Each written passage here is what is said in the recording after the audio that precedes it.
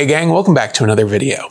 Now, as a longtime fan of the Haunted Mansion, one of the effects that I've always wanted to try and recreate is Pepper's ghost.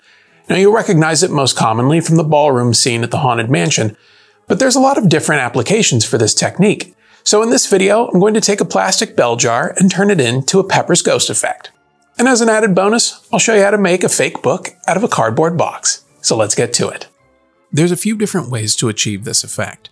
But the method of Pepper's ghost that I'll be using in this build starts with a jar and a piece of clear reflective material, like acrylic. This material will be inserted into the jar and placed at a 45-degree angle to the viewer.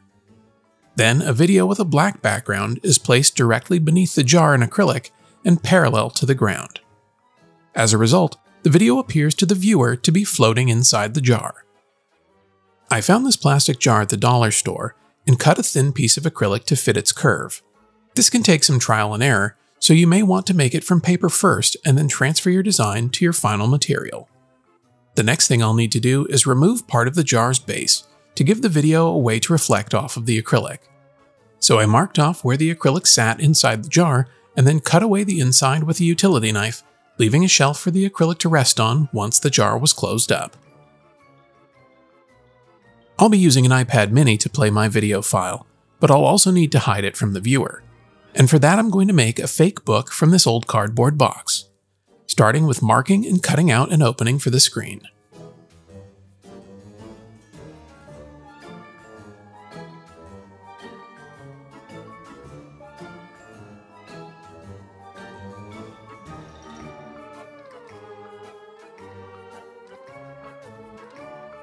Once the opening was cut out, I could start building the book's cover out of some more cardboard. I measured out a 1/2-inch reveal around the outside edges and cut a separate piece for the spine, which I could then glue to some 3mm craft foam with a bit of PVA glue.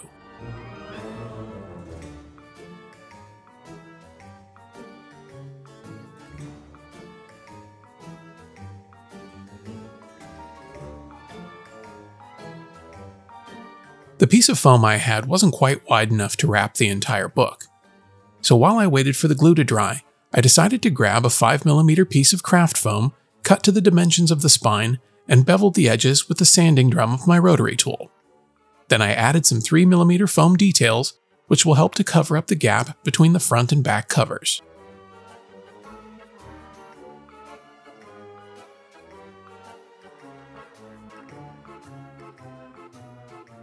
Then I can wrap it in some more 3mm foam to help give it a more uniform appearance.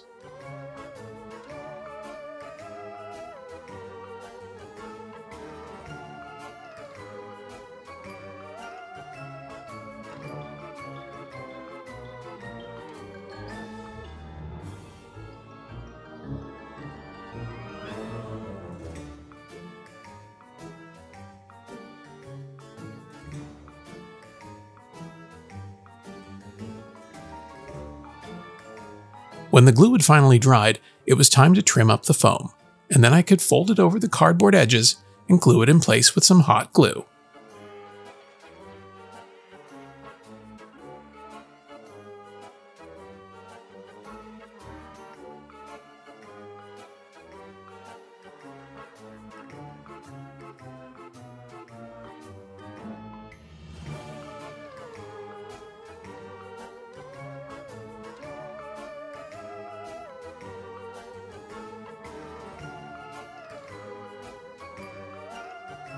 The next thing I wanted to do was give the foam some texture, like you'd see on an old book.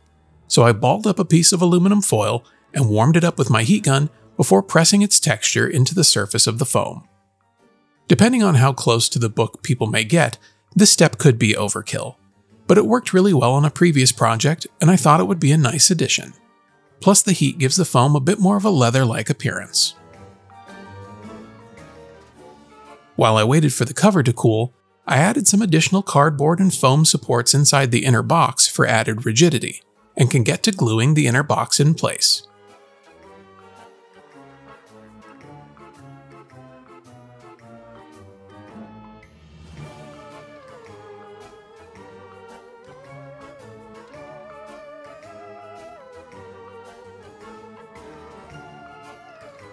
Off camera, I gave the book a coating of rubberized spray, which should help to give it a more uniform appearance. And once it had dried, I could add a red accent color with some acrylic paint, followed by a bit of brown wax paint to give it more of an aged look.